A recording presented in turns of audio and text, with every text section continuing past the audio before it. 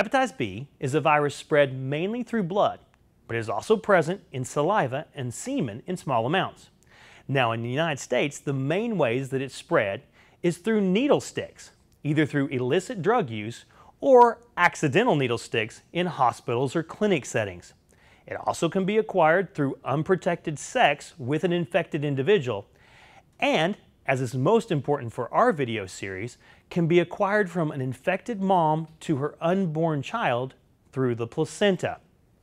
That becomes very important because those babies that acquire it from their mom, they have about a 70 to 90% chance of getting it from their mom, and 90% of those babies that acquire it are going to become chronic hepatitis B carriers.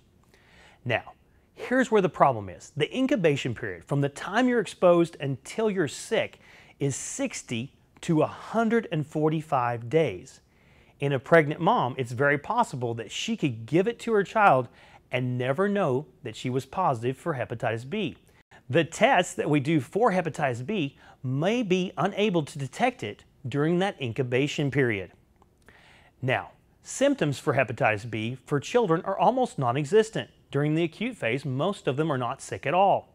In fact, in adults, only 50% of them will have any symptoms at all. Symptoms include some low-grade fever, fatigue, nausea, then followed by right upper quadrant pain, some dark colored urine, and then they start to turn yellow, which is called jaundice. The whole entire illness may last weeks to months, and most people will get over the illness, be fine, and develop lifelong immunity. But occasionally, it becomes chronic. Now, during that acute phase, 200 to 400 people may die every year, but that number is misleading. The real numbers come in the chronic hepatitis B.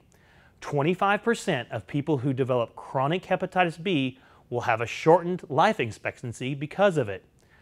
3,000 to 4,000 people die every year from cirrhosis due to chronic hepatitis B, and 1,500 deaths per year from liver cancers directly caused by hepatitis B. Now, the vaccine for hepatitis B, has been around since about 1991 in widespread use.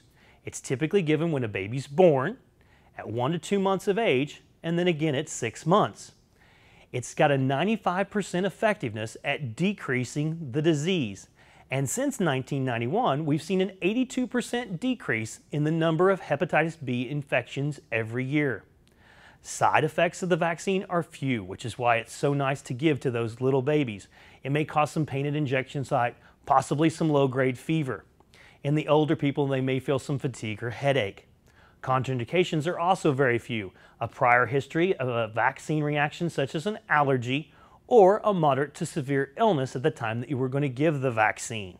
The cool thing about this vaccine is if mom unknowingly was going to transmit this virus to her baby, if the vaccine is given at birth, it has a great chance of preventing the baby from being positive from hepatitis B and becoming a chronic hepatitis B carrier.